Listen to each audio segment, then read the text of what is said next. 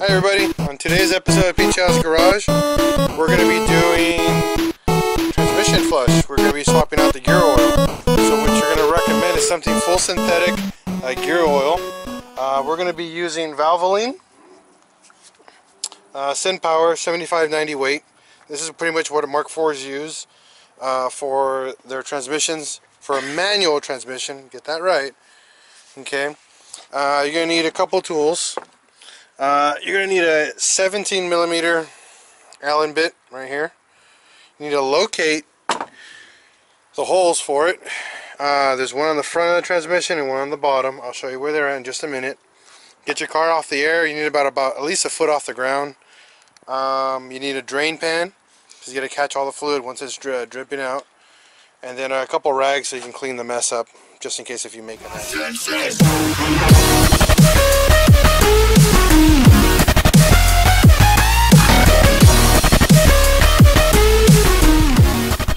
First things first, get your car in the air, jack it up. Now we're going to find the drain plug, which is down below.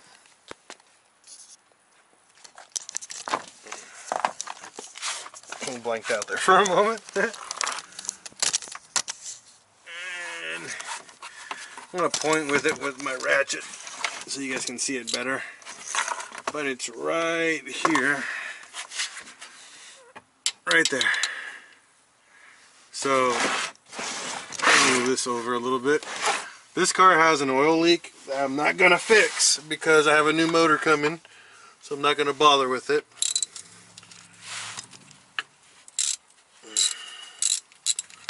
So once you get that nice and loose, put this down below.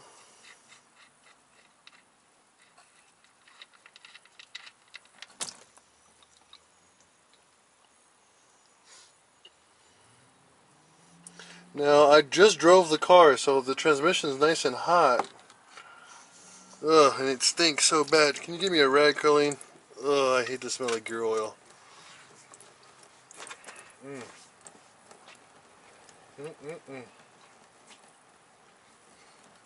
Ugh. There's nothing else stinkier in any car in general other than gear oil. Gear oil smells like freaking rotten eggs. It's freaking gross. This is not a rag. This isn't dirty. It's not a rag. It's for polishing. It's on the dirty thing. It's not. I just left it there.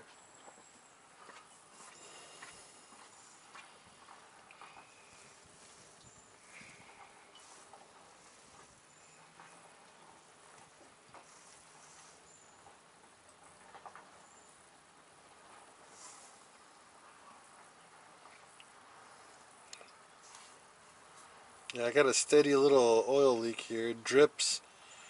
Probably about 3 or 4 drips a day, maybe 5.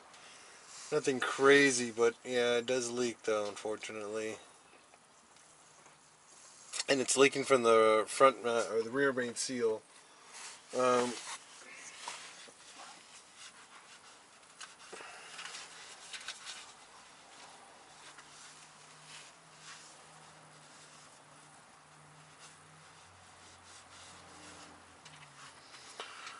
So now that you see where the drain plug is at and draining, I'm going to show you where the fill is.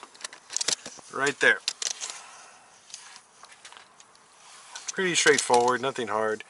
Same bit, you're going to actually unbolt that and then wait until the transmission drains as much as you can drain out of it. Wasn't that dirty, I'm pretty impressed.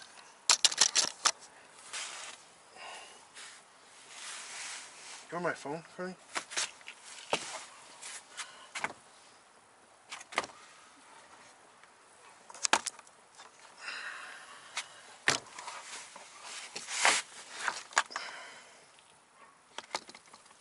Let's see if I can. There we go. So on that, now we get this one off.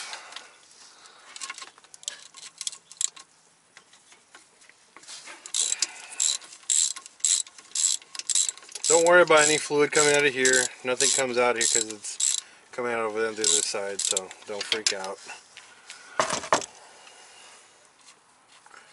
Make sure to keep the drain plugs separate from each other because they are, I'm not going to say specific to the side, but they wear specifically, so try to keep them apart as best you can.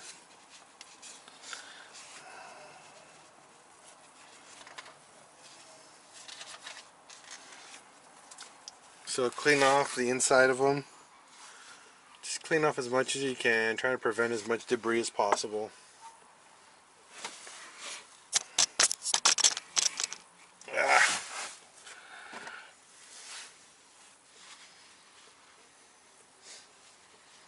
Now, this is a good time if you go on ECS Tuning, before you do this DIY, you can order the magnetic drain one. That's a good thing to have because if it's, you know, if you get any metal chips or shavings inside over time, it'll pick it all up. It's a cheap upgrade. It's like, I think, 10 bucks for the drain plug, and it'll last pretty much the lifetime of the car. Or if you ever decide to replace the transmission, just move it over to the next transmission. It's pretty easy. So now our transmission is starting to drip. Okay. The transmission uses 3 quarts of fluid. Or what I say, 2 to fill. So you put 2 in, and then you start dumping the 3rd one in, and then eventually it'll start spilling out, and that's when you stop it. And we'll show you how it's done. But that's just usually what I say is 2 and then 3 to fill. The 3rd one, the way you do it is that you add 2 quarts, and then once it starts spewing out of the fill port here on top, right here, once it starts spilling out, you're full. That's it. You can't go any more than that. That's as much as you can add to it. Usually you want to do it in a more level area. I'm kind of level. I kind of jacked it up pretty high, so I'm hoping all the fluids will be coming out of it.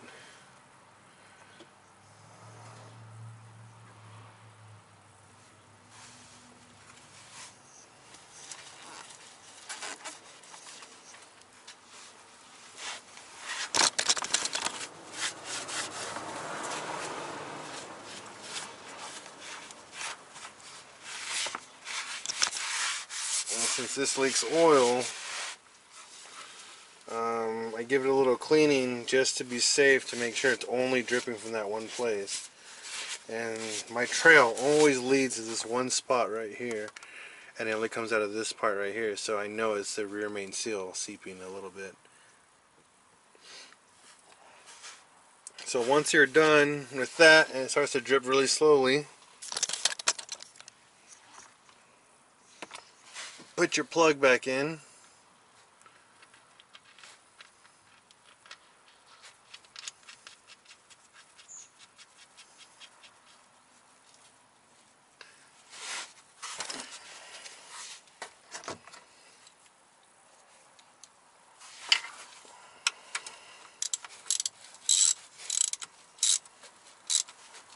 And just give it a nice little tighten down there.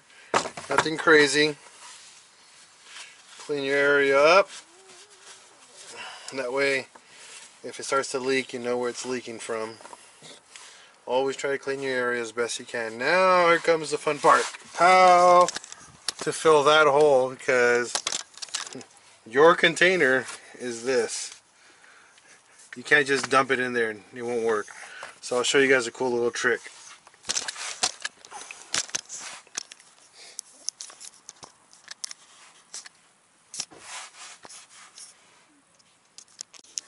So here's the next tool you're going to need. You're going to need to get a 1/2 inch hose, about 2 feet long, a nice thin funnel, like that. That's how we're going to feed it from the top. We're not going to do this from underneath anymore.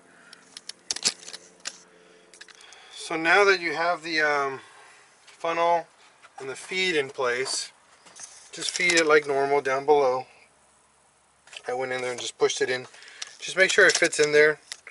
You're going to get your 1st quart of gear oil. And this is so you can do it at home, you guys, by yourself, without a buddy. Um, make sure you slide your pan over so you guys can make sure when you start spilling fluid, you don't spill on the floor. You spill inside the pan.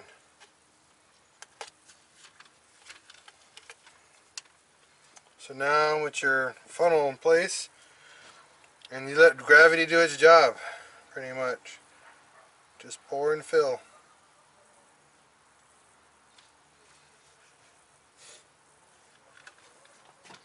It's a very slow process because the gear oil is really thick. So you got to make sure you just take your time and pour it.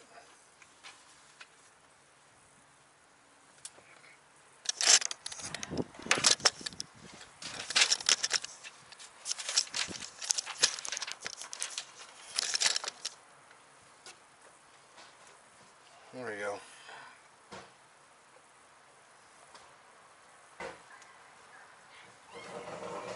And then from here you can see once you start filling it too much, it'll start spilling over. But right now this is just 1 quart, so it's not going to spill over.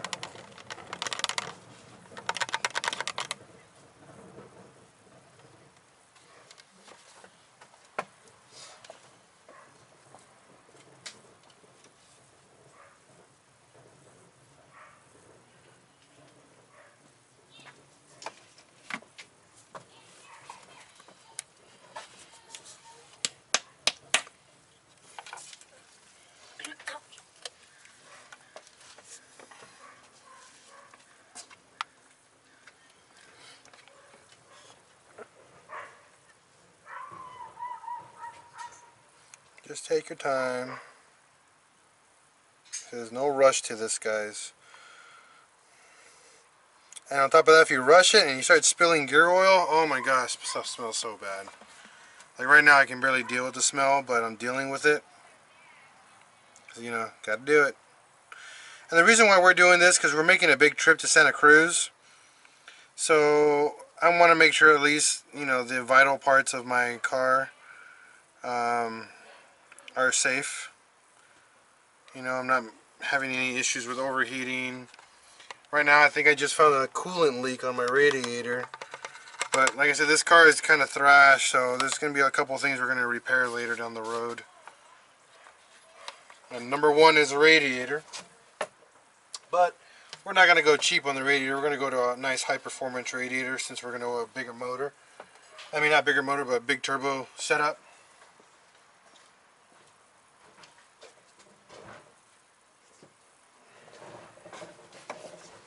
So here's quart number 3. Now remember I told you it's not going to use all 3 quarts. So keep an eye because you're going to start making a mess down below. And once you start seeing it spill over, you're going to pull your drain out and start, pull your funnel out and then start, put the plug in. And I think I just started spilling. Yep, I see it now. It's starting to drip. So I'm going to put a couple more, a little bit more in here. Just because I know once I take that piece out, it's going to start spilling over. So that's done. So now we're going to go back down below. And you'll see right here, you're starting to spill. So you want to get your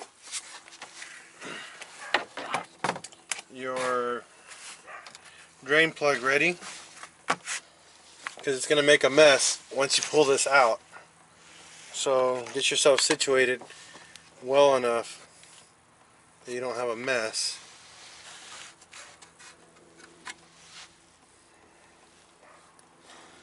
Let's see here. I'm just trying to figure out an easy way for me to...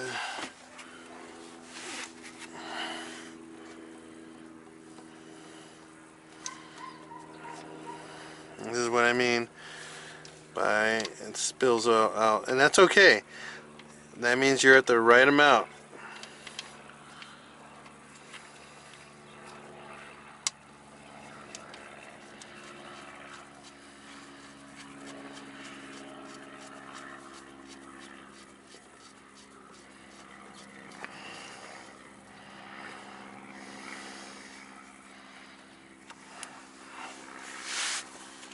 once you get that done, nice and tight,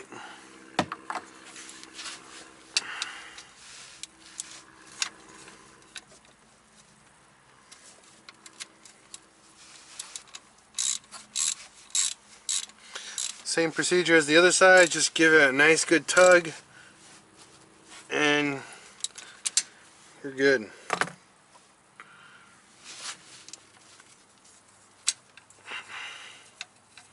That, everybody, is how we refresh our transmission fluid.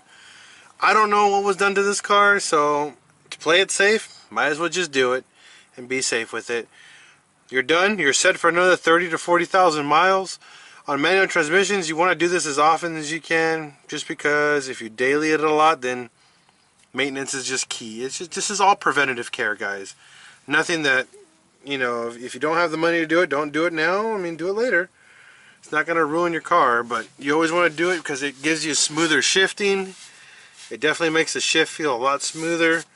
And it's just going to preserve the life of your transmission for just another couple years to come, you know. You just want this car to be solid. I mean, I love Mark IVs, and I want to keep my Mark IV forever. So that's why I made a clone. I cloned him, and he's mine, all mine.